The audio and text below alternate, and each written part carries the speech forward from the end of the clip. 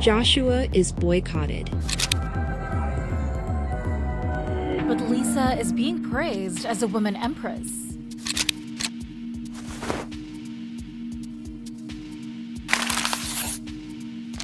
Why are both embroiled in dating rumors but receive such different reactions? And why do some fans develop such a strong connection and pour so much money into someone they only see on the screen? Let's buckle up and explore the reasons through the controversial parasocial relationships motif in K-pop.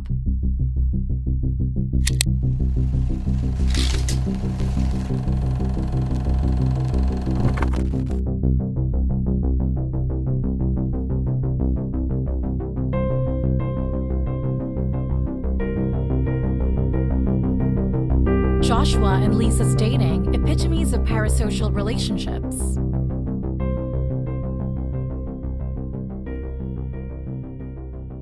On August 6, 2023, the rumor saying Joshua was dating model Cho Mi-young swept through the internet. And according to the OP, after her delving into the intricate feeds of the two, she uncovered a mosaic of parallels between his posts and the alleged girlfriend. Upon analysis, both frequently showcased objects and items that bore striking resemblances, including an array of things like jackets, bags, and accessories. Among them, the bracelet stood out as the most suspicious because Joshua and Cho Mi-young were spotted to have already worn them in 2020, igniting the belief that they had been dating for 3 years. Later, fans also found out the uncannily similar locations and times in the photos of Joshua and Cho Mi-young, and a fleeting audio clip resonating with Joshua's unmistakable laughter.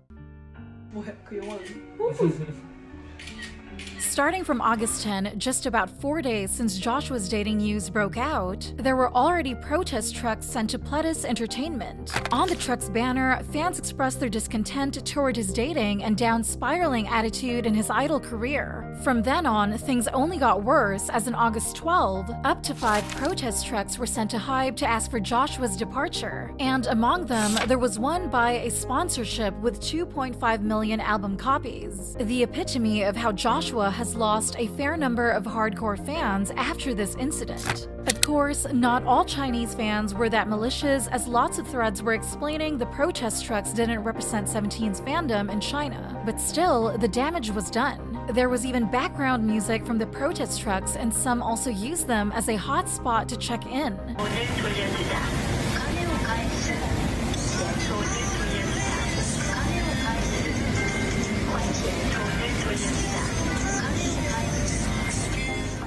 So, needless to say, fans were straight up humiliating Joshua in front of his own company.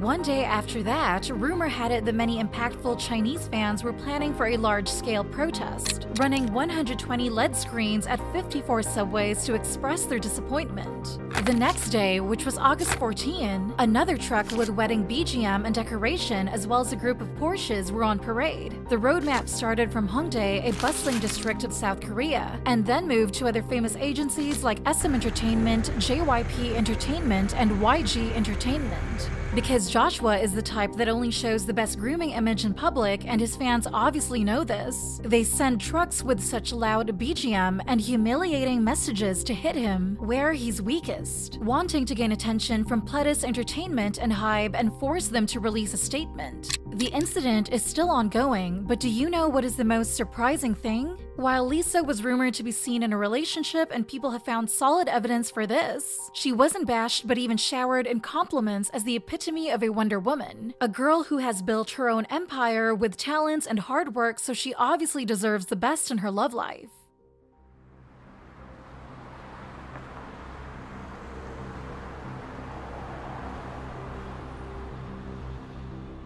Since July this year, there's been a gentle murmur of speculation surrounding Lisa and her dating Frederick Arnault, CEO of Tag Heuer, a subsidiary brand in the LVMH group. The origins of the speculation aren't groundless. Rather, they emerge from a series of intriguing encounters that the duo has seemingly shared. In July, Lisa was spotted resting on Arnault's shoulders at a restaurant in Paris. Then, at the beginning of August, Lisa was rumored to be traveling with Arnaud's family to Greece, as there are many similarities spotted in their Instagram photos, and most recently, there was a candid snapshot at a discreet Los Angeles private airport, capturing the two alongside Rosé's sister, Alice. However, Lisa has never been bashed a single time. Instead, she even received compliments and was defended in advance by fans. For example, when the dating news first broke out in France, fans were telling each other to stop spreading it and making sure Arnaud's face was covered. Then, when more pictures were leaked and his identity was revealed, there wasn't a single bad topic about her. There was even a thread on Pan praising Lisa, saying she should have been the best idol of K-pop, considering the professionalism in Blackpink, even when the group was in their most questionable phase of professionalism.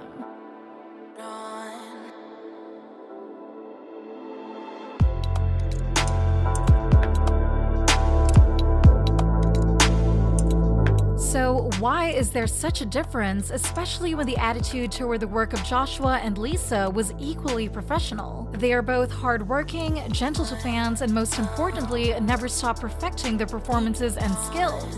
The answers lie right in the infamous phenomenon of parasocial relationships, which is actually encouraged by entertainment agencies for money regardless of its toxic nature, and how much the companies of the idols choose to emphasize this factor in their group's image.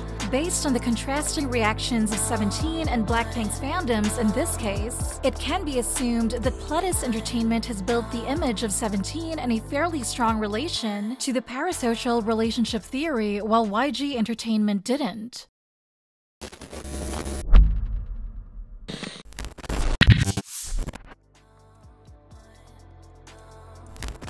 The term parasocial was introduced by Donald Horton and Richard Wall in 1956. They described it as an illusionary experience, where viewers feel as though they are in a reciprocal relationship with a performer, even though the performer does not know them. Basically, it's a one-sided love from fans to idols in the context of K-pop. And besides the one-sidedness, there are two other characteristics defining this relationship. The illusion of intimacy, which means fans might feel they know the idol on a personal level, and also the aspect entertainment agencies leverage most to make money, and the degree of duration and intensity, which means just like real relationships, parasocial relationships can be short-lived or long-lasting. Intense or casual, according to Lakin in a 2009 research titled Parasocial Relationships with Celebrities, an Illusion of Intimacy with Mediated Friends.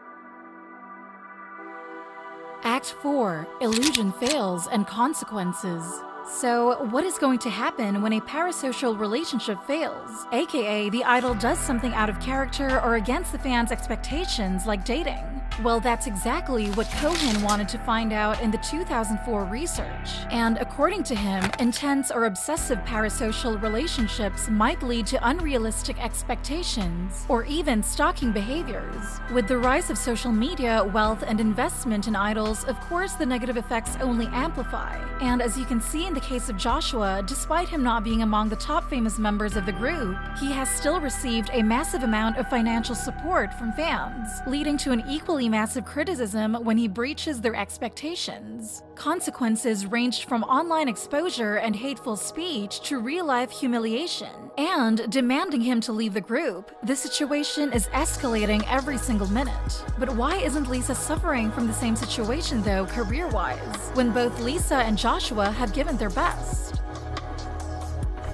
Act 5. Debunk the reactions. As I've gone through scientific research for the reasons, one of the most reasonable answers lies in the way Pledis Entertainment builds up 17's image, especially Joshua, to be dependable and relatable, pretty much like a boyfriend, touching on the cultural and psychological mechanism of parasocial relationships, while YG Entertainment constructs a more chill and inspiring image for both Lisa and Blackpink, leading to a weaker phenomenon of parasocial relationships in their fandom.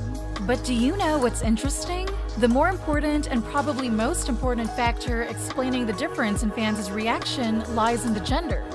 According to the study of Lakin in 2009, genders are greatly interrelated to the intensity of a parasocial relationship. And guess what? Up to 90% of 17's fandom are female. K-pop doesn't exist in a vacuum. It is an extension of Korea's rich cultural tapestry. The Confucian heritage of Korean society places emphasis on relationships, respect, and hierarchies. Idols are not just seen as performers, but as quasi-role models who embody certain ideals. As they navigate this pedestal, they form bonds with fans who view them not just as celebrities, but as products of cultural heritage. Because fans have invested in idols, idols must do something to live up to fans' expectations, as the basic notion of Confucianism goes. But really, who makes fans invest so much in idols? Well, it's true that no one forces them to do so, but due to various notions in Confucianism, they, and especially Asian fans, are simply wired to do so. For the collectivist orientation characteristics studied by Jin and Yu in 2014, fans don't just support an idol for personal enjoyment. They're part of a collective community, in this case is the fandom, with shared goals like ensuring an idol group wins awards. This communal aspect can strengthen the bond fans feel, not only with the idol but with each other. Combining this aspect with the loyalty and duty traits studied in depth by the book Cultural Hybridity and the Environment, Strategies to Celebrate Local and Indigenous Knowledge. Fans might feel a heightened sense of loyalty towards their favorite idols, leading to intense fan support during controversies, but also an intense sense of betrayal if an idol doesn't meet fans' moral or ethical standards. In the case of Joshua, as he has always been a dependable and quiet member, creating an expectation from fans that he is loyal and withdrawn, the fact that he breaks this image and dates someone has resulted in an immense backlash. Psychological factors.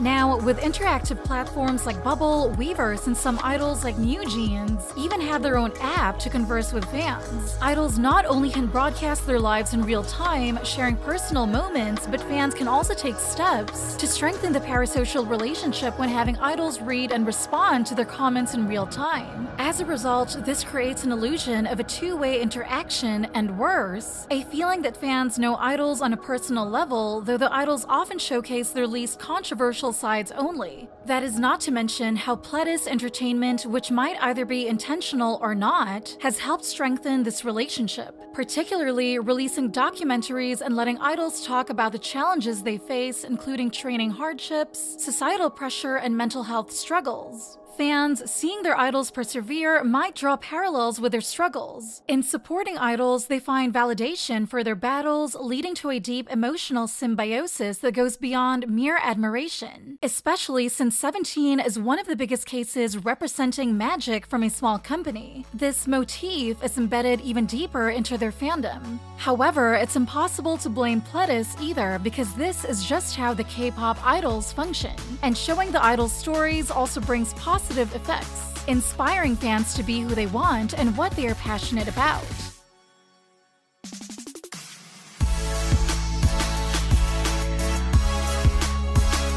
As I've mentioned, due to being a deep-rooted part of the K-pop industry and the strategy of entertainment agencies, this type of relationship isn't going anywhere soon.